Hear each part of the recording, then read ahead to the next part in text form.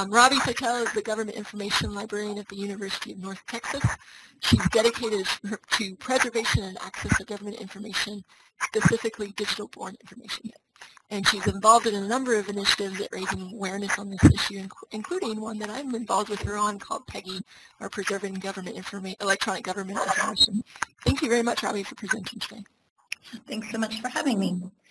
So as Linda said, I'm the Government Info Librarian at UNT, and we host a number of collections, which I'll talk about. And to get started, I'm going to title this Deep in the Heart of Texas, Government Information Stars from the Portal to Texas History. So as everyone knows, the start of that day, a big ass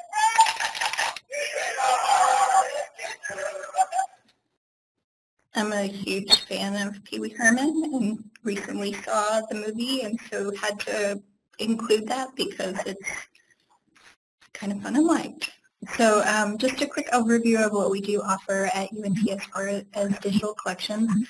We have the UNT Digital Library, which many of you may already be familiar with. The UNT Digital Library actually grew out of a partnership in 1997 between the GPO and UNT's Government Information Connection. This partnership harvested the ACIR, but this initial harvest eventually grew into what is now known as the Cyber Cemetery, which is a cornerstone collection for UNT's digital library. Today, the Government Information Connection at UNT is a FIPNet partner to the GPO, and we are also the only non-military university to be appointed as an affiliated archive of the National Archives and Records Administration. And with those partnerships, we participate in a number of projects, the Cyber Cemetery being the most prominent. We, as of September 19th, I just wanted to give some stats on what we have included in the digital library. We currently, in the UNT Digital Library, it hosts 31 partners, of which the Government Information Connection is one, and provides access to over 430,000 items made up of over 16 million files. And since its beginning in 1997, the digital library has had over 23 million uses. And so a sister collection to this is the Portal to Texas History. The portal began in 2002 as a digital gateway to historical materials from private collectors and collaborative partners across the state of Texas, including libraries, museums, archives, and other historical groups. Among those, the Government Information Connection at UNT is one of those partners. So today the portal hosts over 965,000 items from 367 partner organizations, and since 2002 has seen over 40 million uses. For the purpose of today's presentation, I really am just focusing on some of the government information collections that we host through the portal, but I would encourage anyone that is interested in general history, or especially Texas history, to make a point to go and peruse what we have. We have incredible newspaper collections, county and city archives from across the state, lots of stuff that would be of interest to genealogists or local historians. So if you have time to kill and like to go down rabbit holes, I encourage you all to do more exploring on your own. So I'm going to start with the Texas-centric federal government information within the portal. There's a whole lot of Texas out there, and we want everyone to find it.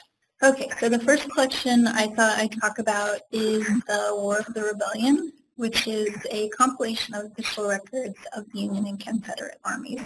Some of you may already be familiar with this collection. Although this is included in the Portal to Texas History, it is a fully digitized run of the OR, as some people call it. So if you're not familiar with this, it is known as the official records of the Union and Confederate armies. Some people call it the War of Rebellion, other people call it the OR. It contains 4 series of volumes that cover military operations in the field, prisoners of war, and materials with Union and Confederate authorities. It's a 128-volume collection that was published between 1864 and 1901, and toward the end of the publishing run, they did do some comprehensive indexes. Those are also included in this digital collection. And then in the 1960s, I think Narrow went back and did another set of indexes to make these materials easier to use. So these are among the most important sets of primary resources for any Civil War historians or those looking for personal accounts or military involvement within the Civil War. It does include first-hand accounts, orders, reports, maps, diagrams, and correspondence from both the War and Navy departments from both sides of the Confederate and Union governments. And I included just a few snapshots of items within the collection. I showed just one entry for Texas.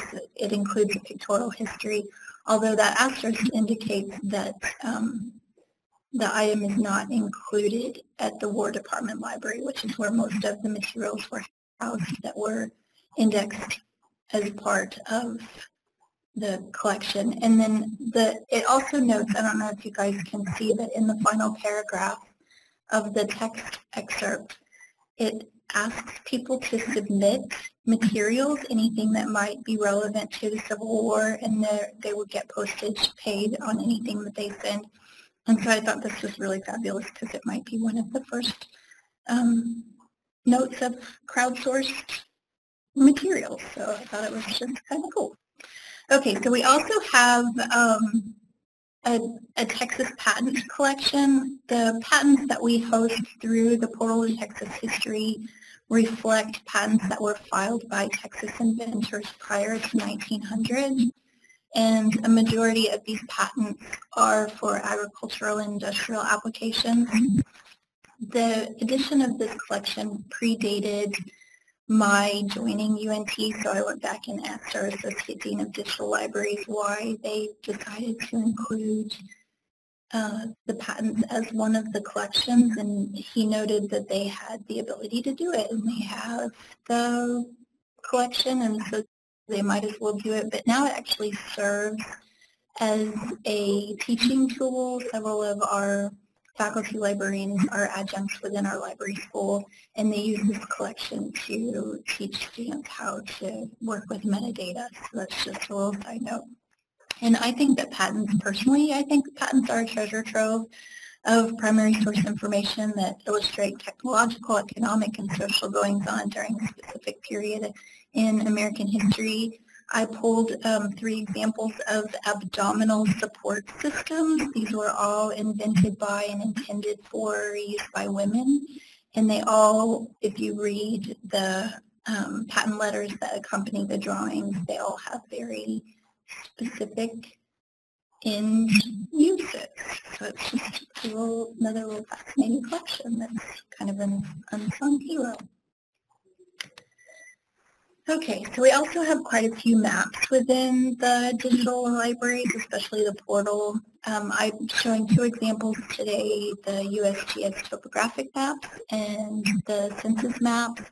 And I wanted to point out these collections simply because this might be one of the first collections that we harvested from existing digital content. I don't know if anybody out there knows Mark Phillips, who's the Associate Dean for Digital Libraries, but he comes from a family of GovDocs librarians. His mom and dad both worked with the FedDocs collections at Oklahoma State University. And so I think that Mark sometimes just thinks of GovDocs collections that he would like to include in the digital libraries, just like wakes up in the middle of the night with a whim and says, hey, I'm going to go out and harvest that collection. And so that is in part why we have these collections here. But for those of you that were active in documents when we had the government shutdown in 12, I think that was. A lot of these collections went dark, especially the census collection. So having a backup of these materials is vitally important. So even though it is duplicated content, lots of copies keep stuff safe. And then just a note about the one on the right is a USGS topo map for Rockport, Texas, which was recently devastated by a hurricane. And then the one on the left is a census block map of my neighborhood. And then we do have, okay, so we do host several collections that are Texas government information, among which are the general and special laws of the state of Texas and the Texas laws and resolutions. Not sure who's familiar with state government in Texas, but it's crazy. We meet every 2 years. Our legislature meets every 2 years for only 140 days, but it seems that whenever they meet, it has national repercussions. And we, every 2 years also in Texas, host a constitutional amendment election. So this year, actually in November, we're voting on a number of constitutional amendments, because in Texas, it's not enough just to pass a law, you also have to amend the Constitution constantly. So we have one of the most amended constitutions across the U.S., and it's mayhem. It's very hard to kind of get your grasp on it.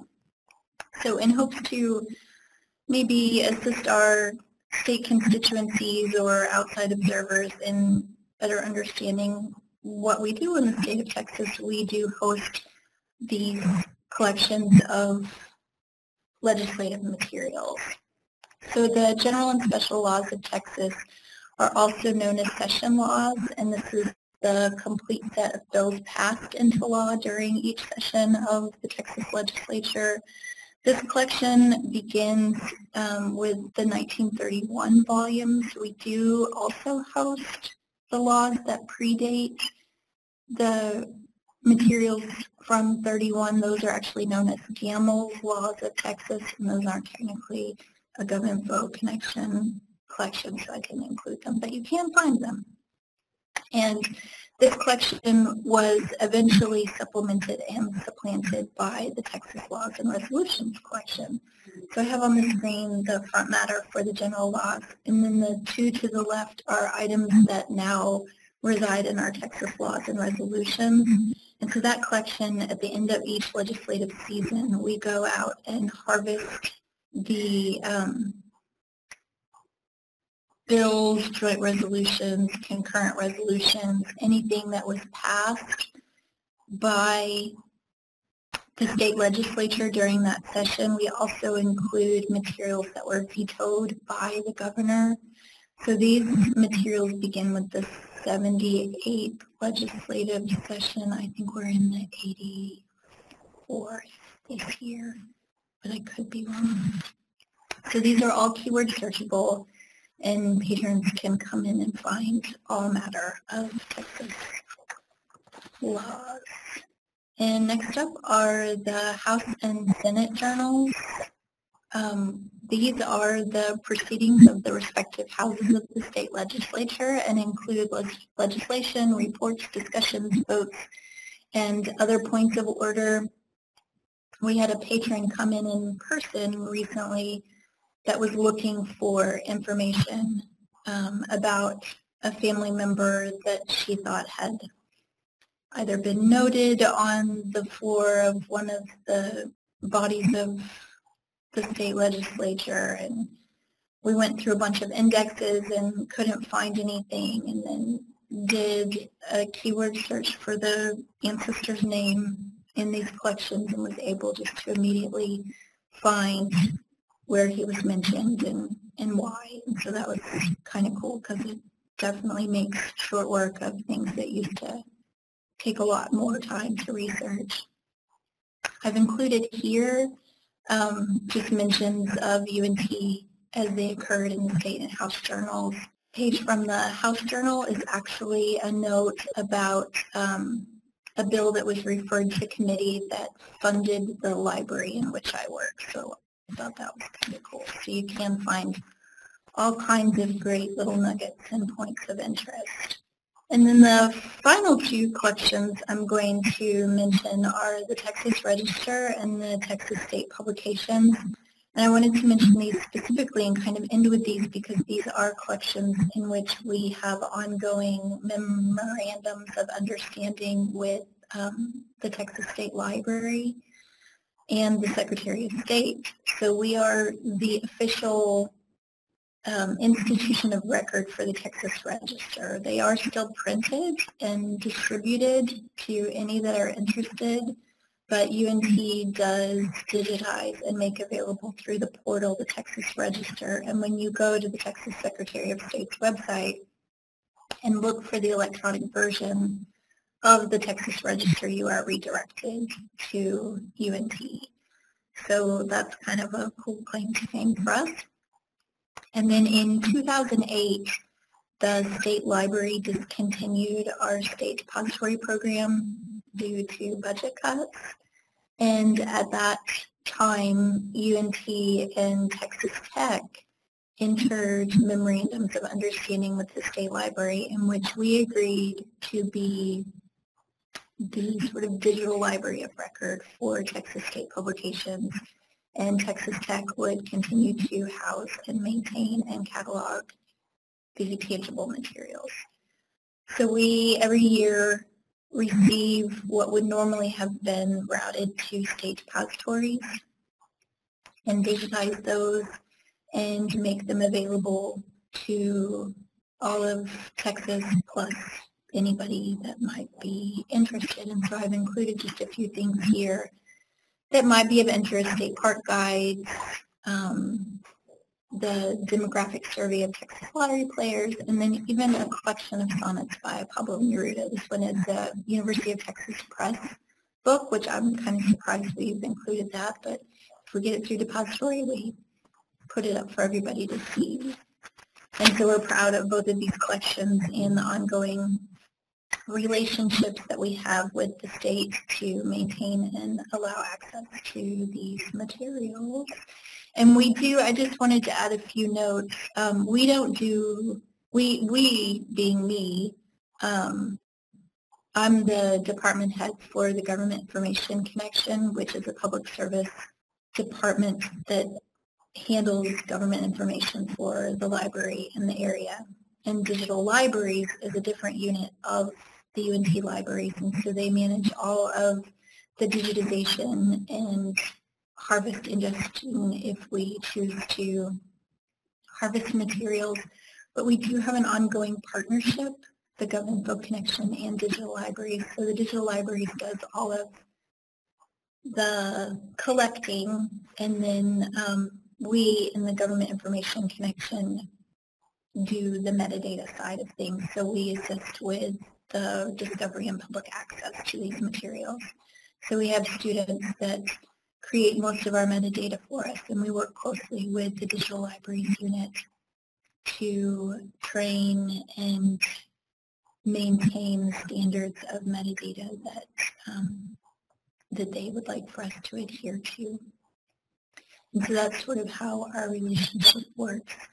Most of these collections are collections that predate my joining UNT, but we are committed to continuing both the Government Info Connection and the UNT Digital Libraries, committed to continuing making these materials available and growing these collections. So we also have in the past identified new collections to be added and hope to continue to do so and look for funding sources to make that happen. When you come to the portal of Texas History, this is what you see. It's very clean interface, easy to keyword search, and they've given you some examples of how to search. So using quotations will give you phrase searching abilities. There is at the bottom of this page, I don't want to scroll down because I don't want to make everybody nauseous. There is at the bottom of this page some help tips on how to do more advanced type searching.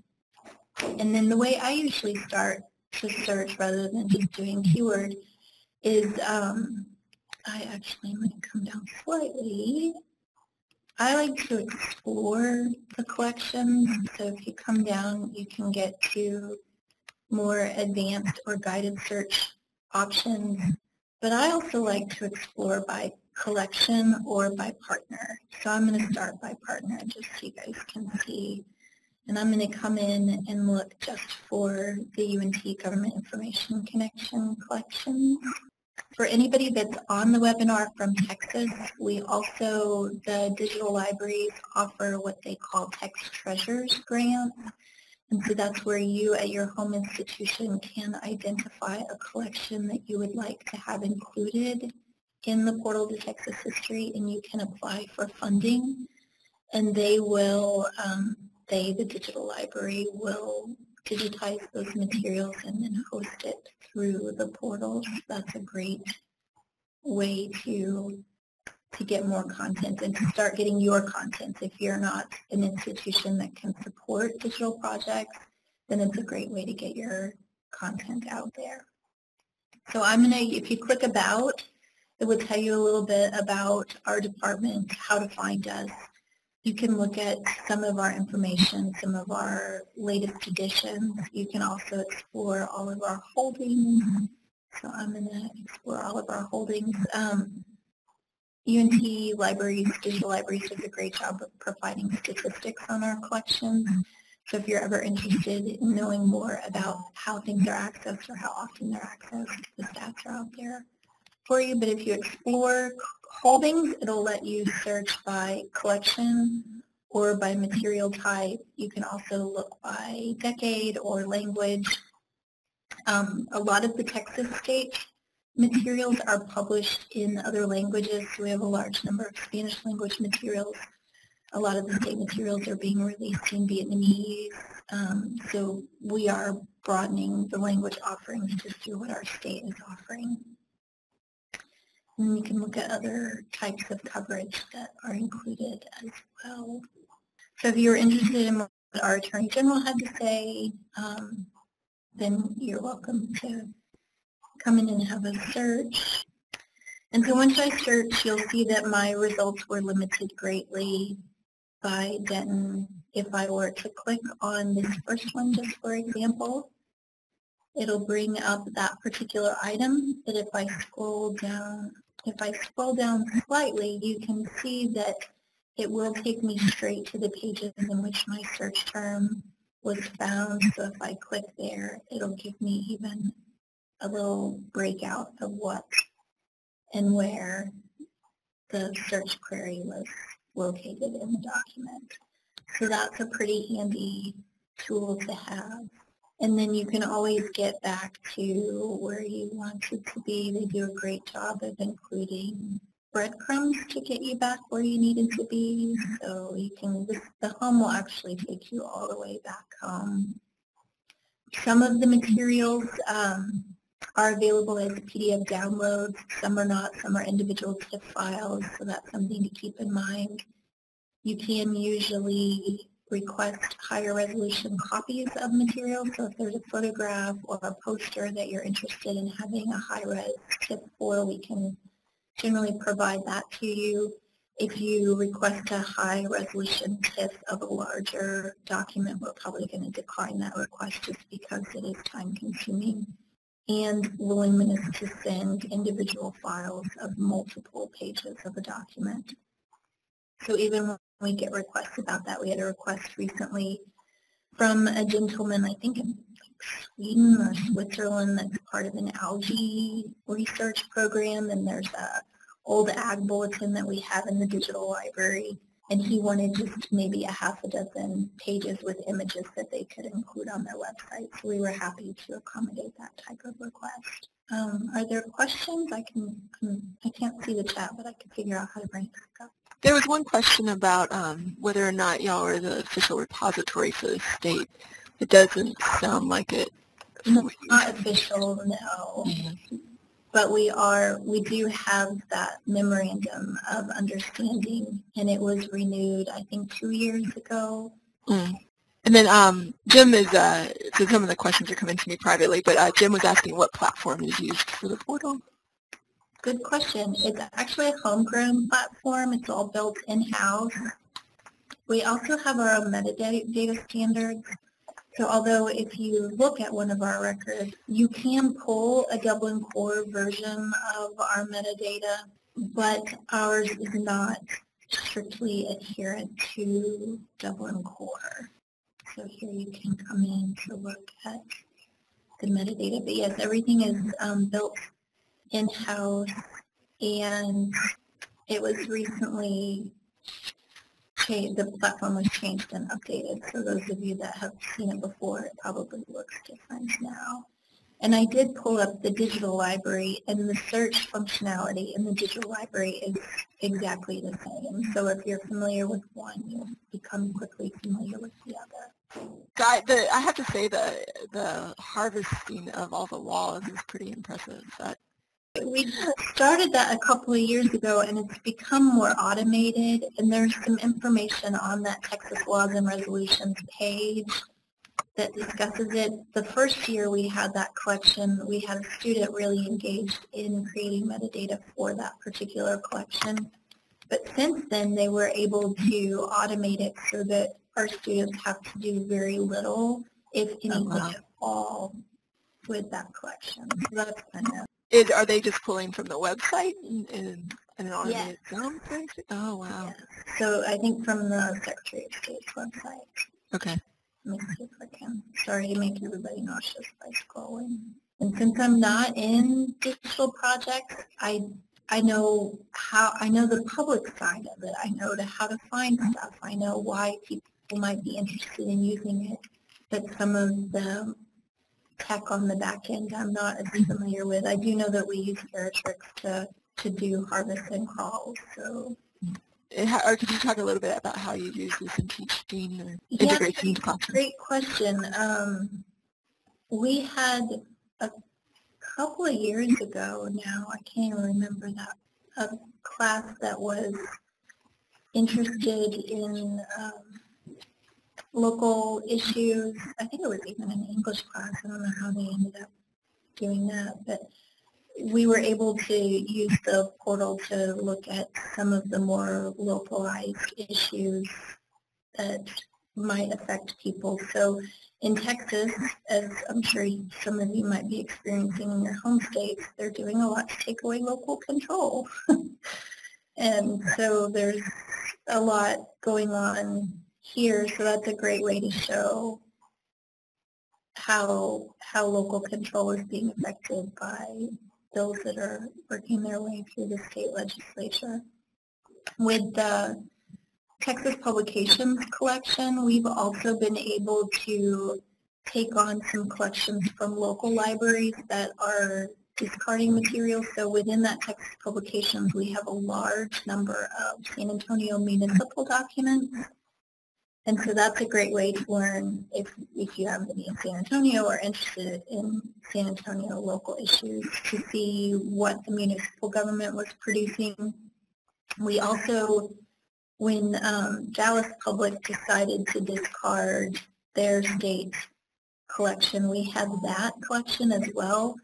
And so we are hoping to use that to backfill in what we are able to provide access to through the portal. So our collections mainly start 2008 when the depository program was sunsetted, but having those Dallas collections will allow us to backfill, hopefully, to the historic materials that most of us might still have on our shelves. Plus, we're hoping that maybe there's some Dallas municipal materials in there that we can provide access to.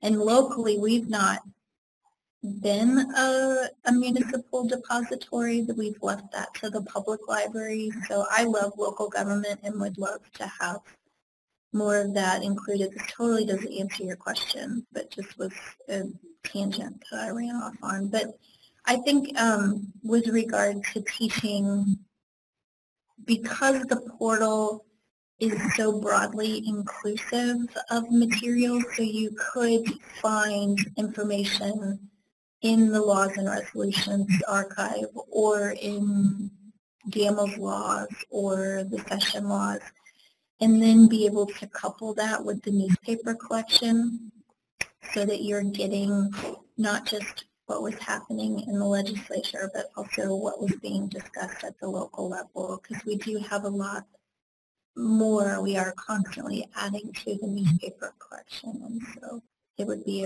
a great way to look at especially local and state issues. The one big thing we get here is of course we're doing at UNCG, is the slavery stuff. Do y'all have a window into that issue? Or that's a great question, because the earlier laws would post-date Civil War, but the newspapers certainly would perhaps include legacy information. And we have Martin Halbert, who's now at UNCG, that used to be our dean, has interest in that topic as well. And then we have a local faculty member that has done some text mining of the newspapers to look for escaped slave notices and tracked those. So then that's just another cool way to use these collections too, is that if you have the technological wherewithal or a really smart student to help you, you can come in and mine these collections and then use that information elsewhere. So this gentleman has actually created some maps that track some of an escaped slave project, and so it's really cool. His name is, I think, Sean Treat, so if anybody felt interested, you could Google him up and see what he's done in that area. But it's primarily been mining the newspapers for advertisements for escaped slaves. And then even because we have the full of the War of the Rebellion, that may be of interest to people that are doing history of slavery or history of Civil War. I encourage everybody to take some time and explore both the portal and the digital library. We have Government Information Collection, our department is known as GovInfo Connection, and we have collections, so it's a mouthful, in both that may be of great interest. Well, thank you very much, Robbie, for going through this. And thank you.